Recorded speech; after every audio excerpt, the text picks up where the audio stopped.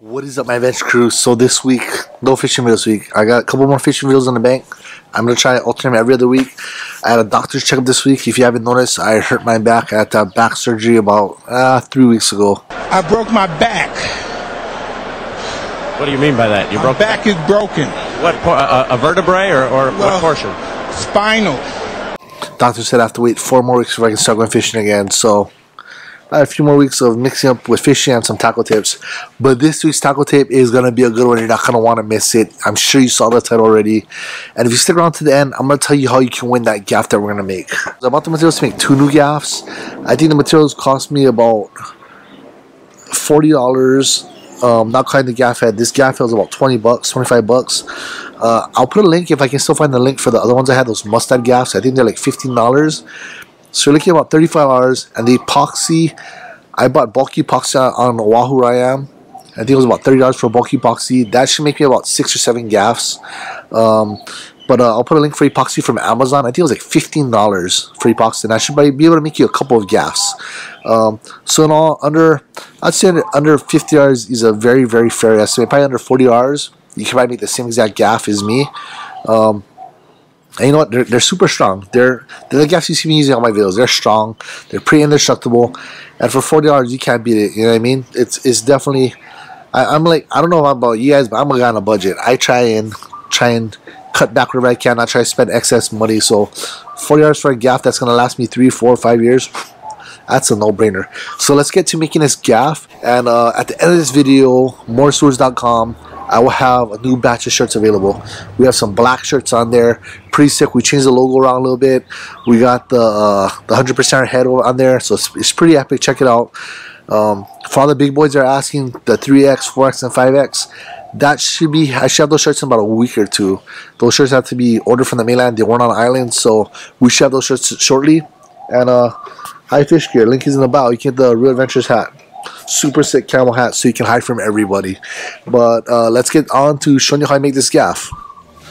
So tools that you're really gonna need for this gaff is a drill, some drill bits, lighter, and scissors. And then that's the tools you're gonna need. Some of the things you're gonna need is you're gonna need a gaff head, a wooden dowel to the size you kind of want. You know, on this thing, it's kind of about feel, what feels best for you. 1 1/8 inch wooden dowel. For me, this is perfect because once I wrap it with some line, it's gonna be a little bit fatter, so it'll be good for my grip. You can use bigger, smaller, depending on your hands size. And this is where you can I guess cut back and save some money. And this is where probably I went over budget. Or I probably would have been under $40 a gaff. Is if on my line I would have shopped around. I went to Lowe's. I got the wooden dowel at Lowe's. I got this rope at Lowe's.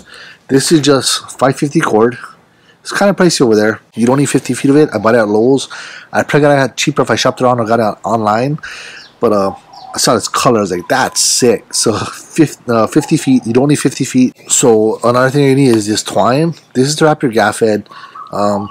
You know, this is not too big a deal. You can kind of go with anything that's kind of on the thin side that you'll wrap the gaff head with. With the epoxy, that's what's going to tighten up and make it super, super strong. And pretty much, epoxy is kind of indestructible almost, okay, to a certain degree. But that's what's really going to tighten this up. So I could have went with cheaper twine. I was at Lowe's. I was kind of trying to save a buck here and there, just trying to get the materials I need. These are about $6 each. Kind of on the pricey side, honestly. You can kind of use any type of rope you have, but that's pretty much the basics. So these things, the gaff head, the wooden dowel, is pretty much all the materials you need, and then the tools. So let me go on and show you how to make this thing. It's super simple and, like I said, indestructible. And I'm going to make a little pizzazz on this one for you guys since I'm giving it to you guys. They have a flat side and it bends, okay? You want your flat part of your wooden dowel to go right where the bend is. You have to go right about there, okay? So your bend is about right about there. You don't want to go more back because it's going to make a weird angle right here. You can go more forward if you want, but preferably right at the very tip of it. So I marked it already. I'm going to drill it. You can make these gaffs longer than you want. For me, 4 foot the wood and what it like this is going to be about a 4'6" gaff. That's more than enough for me. You can go longer if you want or shorter, but it's pretty good. I've already pre-marked it, so I'm just going to drill it, and then we'll go from there. Super simple, and you guys are going to see how epic this gaff is going to be. So we got the hole ready, drilled. We're on there. I'm not going to give you a drill bit size because depending on the size of your gaff head depends on the size of your drill bit. You want it more on the snug side, So what I did was I just kind of drilled it. I just hammered it in lightly. So easier, it's on the bend. There's a little bit of a gap, but that's nothing crazy. The epoxy will fill that in, I'm telling you now. And that's pretty much it. If you look, it's pretty lined up. How's that for an eyeball job? Epic, right? And then from there, it's all about just wrapping it. So since I'm going to be giving it to you guys, I could have made a single color if I wanted to. But we're going to try to make it a little fancy. We're going to try to do a double color, okay? What we'll do is we'll put the first color on there, just to try to get the lots lined up. And then from there, it'll be a lot easier to try to get the two colors going. So we'll put the first color on, get lined up. Then we'll have the second color, and we'll start getting this nice little color swirl going up. And that's pretty much it for the Gaff Head. We'll go to the back, we'll use the 550 cord, and it just fattens up, gives you a nice fat grip, which is going to be epic. So let's get to wrapping. This is probably the most tedious, the most longest process ever, but if you have small kids, perfect. Give them something, make them busy, you know, put them to work. Why not? That's what child labor is for, right? The beginning part of this is probably the hardest part. It's actually not that bad, but this would probably be the most difficult part. What I do is I put one line under and I wrap over it about 4 or 5 times, and that pretty much locks it in. You mean, with this, there's no real knots that you're making, because the knots aren't going to hold it tight like a fishing line. Like if you're fishing, the epoxy is what's going to tie everything together. And you just kind of want to make it clean and nice, because once you epoxy it, you're not going to be able to adjust anything, and that's for sure. So I just make the lines really nice and neat, and try to get a couple wraps in there before I add the pink in.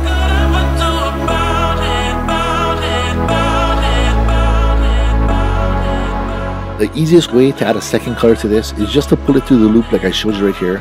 And you know, like I said, it's not knots. You're not trying to make it where the knot's going to hold everything in place. The epoxy is what's going to do all the work.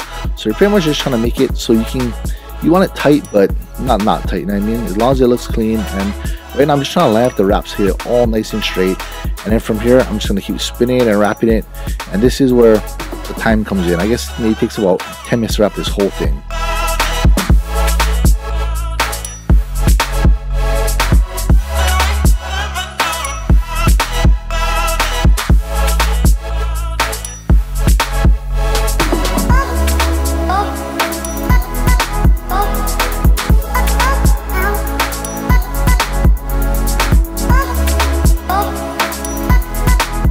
So what I did here to end it was I cut one side, and I'm going to continue to wrap with the pink, going up and over the extra line that I cut.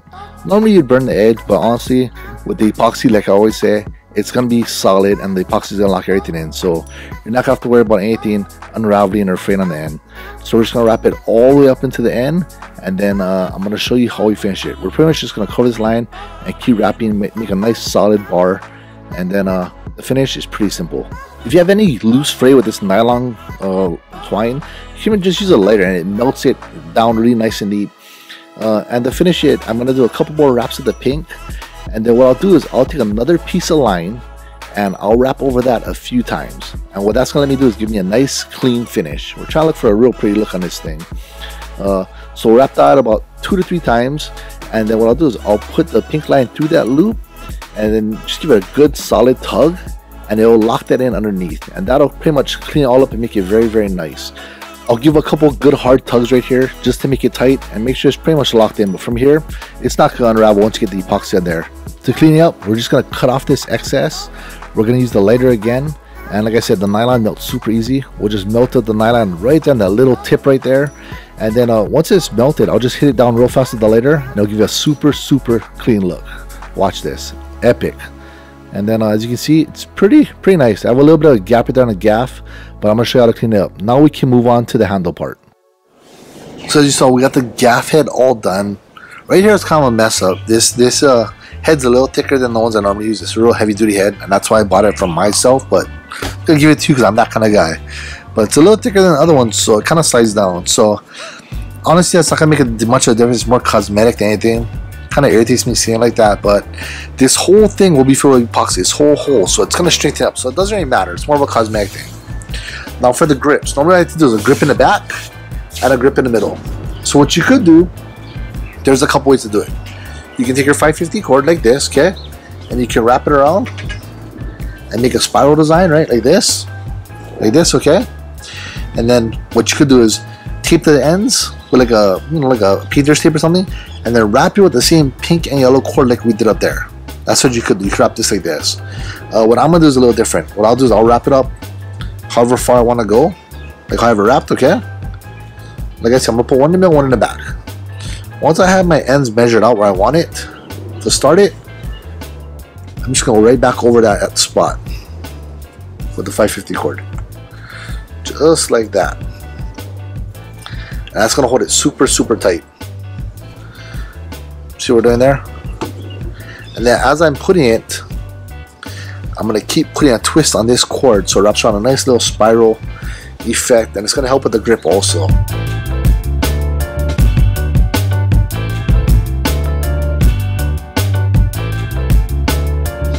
And to finish it, it's gonna be the same thing as earlier. You'll take a piece of rope, okay? Pretty much just wanna wrap over that rope. Okay? Pretty much trying to just wrap over that rope. Like 2 or 3 times. 3 times you can see right there's the pigtails. There's through. Just wrap through. I don't know if you can see what I did there. But I put this loop. Oh, I put a loop there. I wrapped over 3 times. And I put the line through the hole. I'm just going to put it through. See how it's coming through now? Let's give it a good tug. That'll do. Push excess off. There you go. Nice and snug. So for this, all you have to do is just cut this tag in and we'll melt that. We'll just push it down. When you go to the epoxy, you'll cover it so it'll be fine. Let me get this cut right there. You see that little frail end right there? Perfect. Look at that. Yes. And there's just enough of that wineness on there. I don't know if you can see it, but for the grip, that's perfect. Perfect size. So what we're going to do is do one more in the back. And we'll be good to go for epoxy. It's going to be the most colorful gaff you're ever going to get. But you know what? It's going to be free, so you can't complain. And looks pretty epic. All done. It's wrapped. The only thing left is epoxy. So that's done up here. Our middle one. And our back one. There's no right or wrong way. You can make this as much wrap as you want. You can wrap the whole thing if you want. So for this whole part, we used the whole 550 cord. 50 feet of it. Up here, we probably only use maybe like 30 feet or so, 25 feet or so of the smaller one. But 50 feet I'd say for sure of this. And I mean, this thing is super nice. It's grippy, right? So all I'm gonna do is get the epoxy, put the epoxy on this. And if you didn't notice, I finally got the new Real Adventure shirts. They're on the website, morestores.com. Check them out. Like I told everybody in last week's live video that I might do one more run of black. After that, it's done. And we're gonna go on to buy a new color and maybe a new design. We'll see. But I found the part A, super epic. Couldn't find the part B. I found the part B. It's a 2-to-1 mixture. This is going to be a slow hardener. Right there, slow hardener.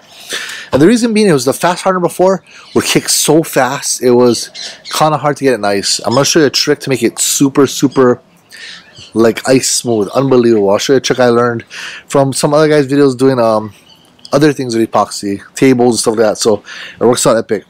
But let's get our first coat on there. Let me go mix this up, part A and part B, and we'll be right back. We got the gaff hanging, and it's looking lovely, boys and girls. It's looking lovely. So my only tip when using epoxy, my main tip is use gloves. You know, I have acetone. Acetone will get the epoxy off your fingers, but use gloves. If you let kids do it, use gloves. Honestly, do it in a properly ventilated area because you don't want to be smelling at fumes. I mean, I pour resin. I smell the fumes all the time. I'm sure like a lot of other lure makers, my head isn't on too straight sometimes, but use gloves for sure. Let's get on there. It's going to be our first coat. I put some glitter in here. It's going to make it pretty epic. The glitter should give it a nice little, I guess, shimmer to it. But typically 2 coats. We're going to do 3 coats. I want to make this extra tough for one of you guys. I'm stoked for one of you guys to get this gaff. I can't wait to see pictures or video of you guys using it. I see to that. I'm going to tell you how you can win it. But let's get this first coat on there. This first coat is going to be kind of heavy. And then I'm going to show you a tip to make it smooth like glass, like I said. And all you need is another thing you're going to need is a paintbrush. That's one of the other things you're going to need. But let me get the camera set up. And then let's start getting this epoxy on there. We're going to start from the top and we're going to work our way down. I have something for the drip on because you don't want to get on your concrete because epoxy will not come off. And these paintbrushes are super cheap. I think I paid like $1.10 for one. Pretty much throw away. Use it once, throw it away. You don't keep it. I think when I first mix it to, I only mixed 2 ounces of part A and 1 ounce of part B. So it's about a 3-ounce mix to do a 4-foot gaff. Our first coat is on here. I put a very, very fine glitter, a lure glitter in there, and oh my god, that shimmer. I don't know if you guys can see it, but oh, this Gaff's gonna be beautiful. The first gas always takes the most epoxy because it's gonna soak into the rope. Don't use resin first, resin will crack off. Epoxy is pretty much bulletproof. It will not crack on you, in theory. One trick to get it smooth, get all the bubbles out. You got a torch, dab torch, any kind of torch. Torch it, and it makes it super, super smooth. Gets all the bubbles out.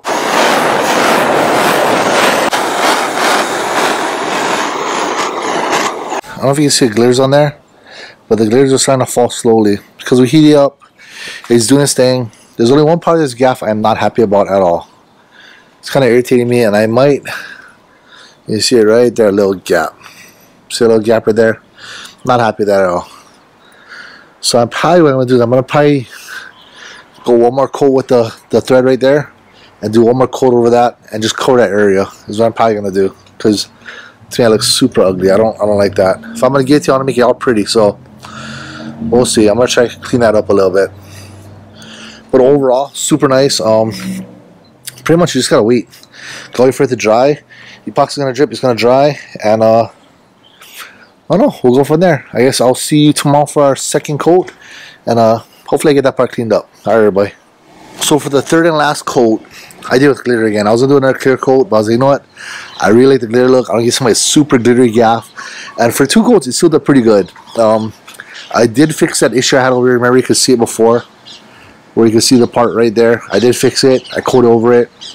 But I got 2 coats over the whole thing, 2 coats over that spot, 2 coats over the whole thing. It's super, super silky smooth already. And that's why using a torch is key. So we're going to do a 3rd coat. We're going to torch it. And it should be good to go. To give away to one of you guys.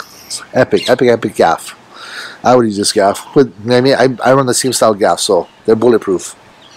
Alright, let's get this last and 3rd coat on there. So it doesn't matter how much runs you have in this. Because like I said, we torch afterwards and it literally gets all the runs out. It'll make it like glass when it's done. And it'll be super strong because it's epoxy. So for the first coat, I did 3 ounces of resin total. So 3 ounces for this one. For the second, 3rd coat, it's pretty much just 2 ounces total.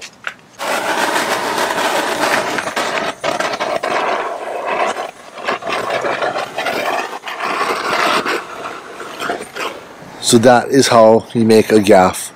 For like under 50 bucks, I'd say is a more than fair estimate. Probably under 40 bucks maybe. Somewhere on there. And I'll put a link in the bio for some epoxy that you can get on Amazon. Shipped to your door. But super epic. This gaff will last so many years and years and years to come for sure. And all you have to do to win this gaff is comment below. What kind of fish you're going to use it on. If you have no use for a gaff like this, comment anyway. You know what I mean? Like I said, there's lots of stuff I have from other giveaways that people didn't claim. If you're a short guy, you have no use for a gaff like this, comment anyway, because if you win, then I'll give you something else that you might want. And then we'll give the gaff away to the next person, I guess. Came out super epic. Three coats on here. But as always, guys, tight line, safe fishing. We see you on the water or under the water. And Roy boy, go put your head back in the book and start studying again. All right, everybody. See you guys there. Or not later. See you guys Sunday. See you guys Sunday. But this thing, action. What about the fisherman? He want his fish from the sea. The water's too murky, too hard to see. And the farmer man, he want to plant his color.